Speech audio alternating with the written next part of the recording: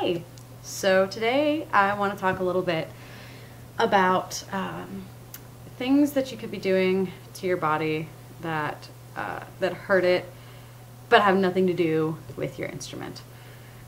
Just the little things that you have to do to get through your daily life that could be irritating you, and you may not be aware of it. So the first thing is driving.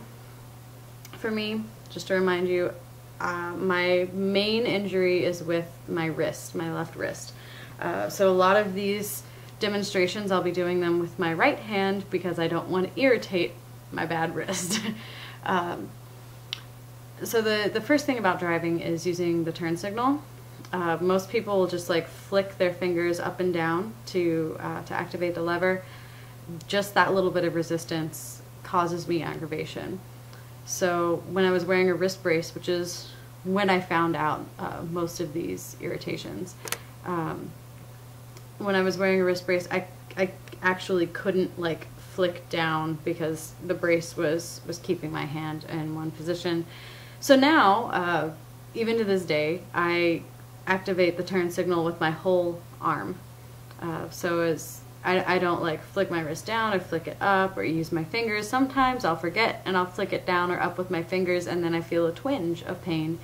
And I say, okay, gotta remember to not do that anymore.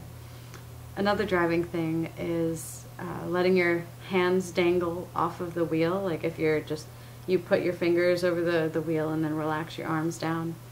The arm weight pulls on the back of my wrist, and that hurts. So it may be slightly illegal or something technically, but I only drive with one hand on the wheel most of the time, especially if I'm driving around town, and it's not a big deal. Even if I'm doing like a really sharp turn, I will turn as much as I can with my right arm, and then just a little flick with like the palm of my hand, the palm of my left hand, so that I don't put a whole lot of weird torque on my joints and on my tendons.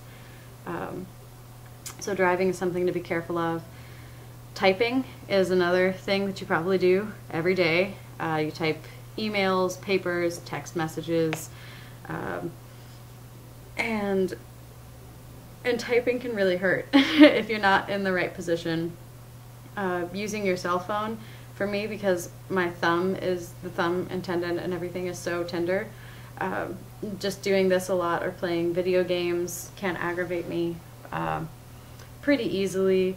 Also, typing at a computer, if you're using a desktop, then try to push the keyboard as far as possible away from you so that you can have your whole arm sitting on the desk.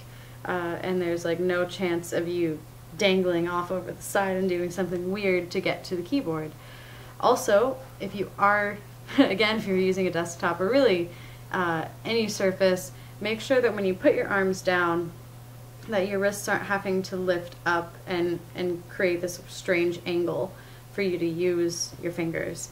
I like to use a thawed out ice pack, because it's a lot like those jelly things, those jelly keyboard rests that they market, but I've already got something jelly and I don't need to pay for something else. But always make sure that if you're using one of those gel ice packs that it is completely thawed out, because you don't want to be freezing your muscles and your tendons while you're trying to use the really tiny ones. It's a bad idea. So typing is a thing to be aware of. iPads and laptops, you don't want to be like laying down on your back and then have your thing up on your lap and like doing something really strange. Just watch out for the angles that your wrists are at when you type. Carrying things hurts me because I have problems with, before I was talking about hands on the wheel and like dangling.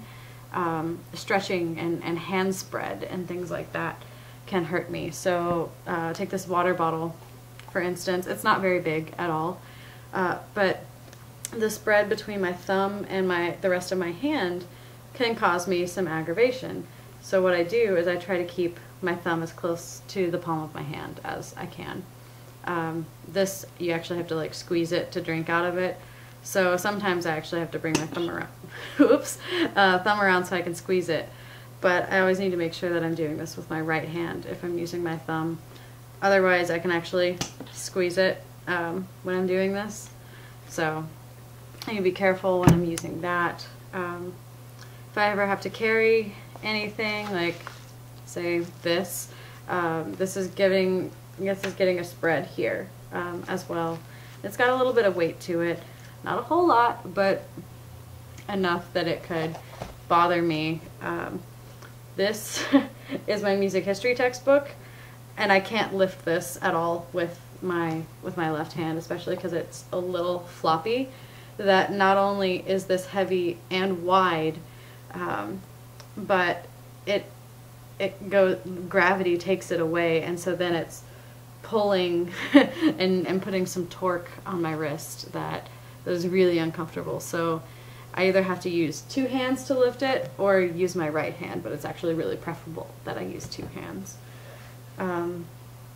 So carrying things can hurt. Cooking, sadly, is a thing that can hurt. Cooking and doing dishes, because this is one of my favorite skillets. It's pretty large, and it's ceramic, so like nothing sticks to it. And I like to cook a lot of food at one time and then put it up and like have it for a few days. So I can't even really lift this skillet with my left hand because it's so heavy, and skillets are weirdly balanced things as well. They're really heavy on this side. And so with my right hand, I can actually move it because these muscles are a lot more defined, but I can't do that with this hand. It's just gonna like take it and then fall over, even if it's empty. So it's hard for me to cook because I'm right hand dominant, and when I try to like dump things out, I'm like scraping at the skillet with my left hand, making a big old mess. Another thing is washing dishes, even a plate or a saucer, pushing on my wrist and scrubbing it doesn't feel that great, so I'll put it down on the sink and scrub it there, or the countertop next to me. Another thing is how you sleep. So I used to like to take the blanket and ball it up, and here's this hand spread that my body really dislikes. I would do this, and then I'd like curl my hand over and like cuddle up to it, and that was just awful for my body. So with the wrist brace on, I couldn't even really get my thumb over this far, so it started training it to be closer to the palm of my hand. And I also couldn't do this anymore. So now I sleep with my hands kind of like this, not tight fists, but balled together. Sometimes I'll grab a little piece of the blanket and curl it up to me, but I don't do anything weird with the angles anymore. I've taught myself to only be comfortable sleeping if my wrists are at a very neutral position. To help teach you how to do that, you could get a nighttime wrist brace. I used to be really skeptical of these things because they were expensive. They were like $10 or $15 more expensive than the regular wrist braces. And so I wondered why anybody would ever need one, and then I got one about a year ago, this one, and it is incredible because it doesn't have the splints in the back like normal wrist braces do, so you get a little bit of flexibility here. And the inside here is made of, it's a cushion, it's like made of little foam beads or something. And so it still keeps your hand in this kind of position like a normal one does, but instead of kind of forcing you to have a very flat palm with it, this cushion helps to keep your palm a little bit more rounded and in a super comfortable position. Also, it comes up higher on your hand so that your fingers are almost immobile and you can't do anything stupid with those in the middle of the night either. So I would recommend getting one of these if your hand is the problem, because they're good. They're a lifesaver. I still wear it every once in a while when my wrist gets really irritated. They're a little expensive, but they'll basically last forever because all you do is sleep in it. So that's for wrist stuff. If you have elbow and shoulder problems, like I do, then you need to be careful about how you sit and relax in things. Because if you do this is also putting my wrist in a bad position, but if you just like put your elbow down on the table, this can pinch some stuff and it like cuts off the circulation to the lower part of my arm, and then my hand feels weird. So I have to stop that. Same thing will happen if I have my arms flat on a table for too long. If I'm typing, I have my keyboard pretty far away from me, but I need to take my arms away every once in a while. Driving in the car, this keeps my, a hard surface here on my elbow will cause this to go crazy. Also, it's taking my shoulder from this relaxed position and jacking it up a little higher.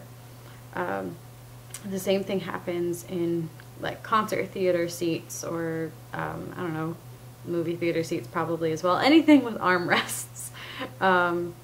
They take your shoulders and they put it up higher. I'm a short person, so maybe it doesn't happen to tall people, but I have to lift my arms up to put it on armrests, and that, like, it jacks my shoulder up. Another thing about sleeping, I can't sleep or like lean on this shoulder at all, because that just ruins it for days. Even if I'm, leaning back on the futon couch thing, if I lean back and then slightly into this side, if I crunch it around just a little bit, it causes problems. Sleeping, I can sleep on my right side, but I try to avoid it, because if I do, then my body curls up like this because of gravity, and that's putting this shoulder, this bad shoulder, in a really strange position.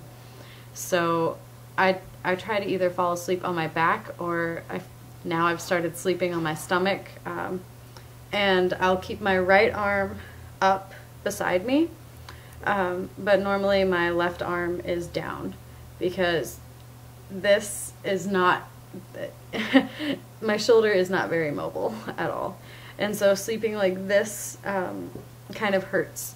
So I keep my arm down as much as possible. I might put my right one down sometimes and bring my left one up like this, but I try to make sure that my shoulder stays in a neutral position and doesn't ever creep up.